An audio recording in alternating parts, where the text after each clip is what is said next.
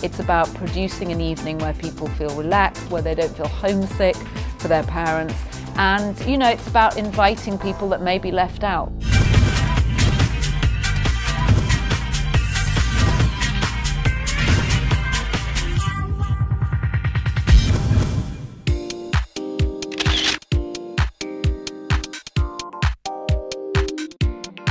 I'm Zoe Glassner, and I was the stylist on set for the Girls Guide to Thanksgiving shoot today. The story is about how to throw Thanksgiving yourself. The Girls Guide is really a series to how to do things, maybe for the first time, or if you've done it before, how to do it better.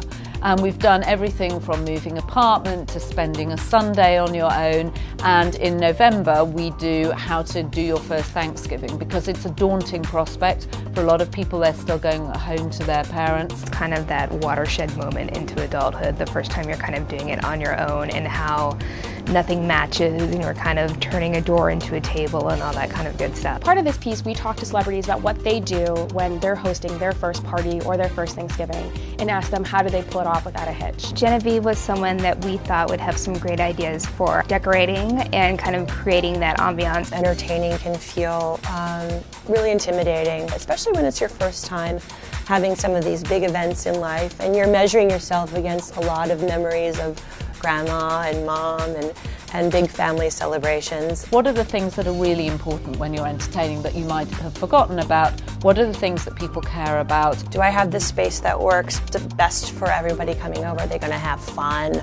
Does it look okay? Do I have enough stuff? Is the stuff I have good enough? I mean, we measure ourselves by all these minute details in life. It seems really daunting, but really, as long as you're making it your own, it's a good time.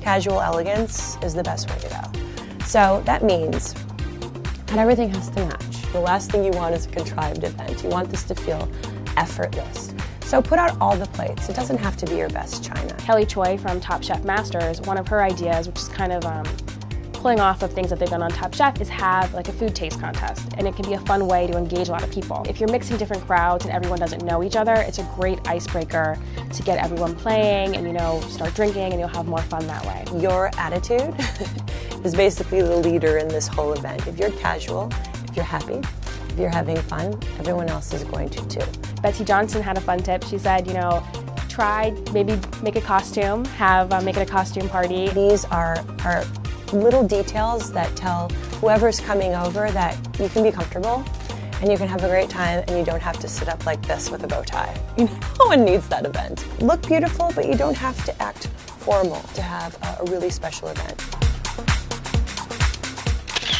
We invited some well-known writers to contribute to this series because we were fascinated to get their Thanksgiving experience. Sarah Silverman described when she was younger going off to a turkey farm with her father, who said, "I want you to pick the turkey." What she hadn't understood was that it meant once she selected it, it would have its neck broken in front of her and thrown in the back of a lorry to be plucked. Tamara Reynolds, and anyone that writes a book called Forking Fantastic is pretty okay in my book.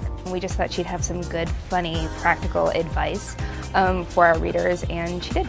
It's enjoyable to entertain, but it's even more enjoyable to give people something of yourself. Even if you were to go crazy and buy your friend's dinner, it's not the same as the intimacy of having them into your home. The tips vary from literally how to cook the meal to how to say no when your friend Liz volunteers to bring her crispy cornflake tuna surprise, which you really don't want on the table. I think the best way to handle that is to say, that sounds so delicious, but you know what?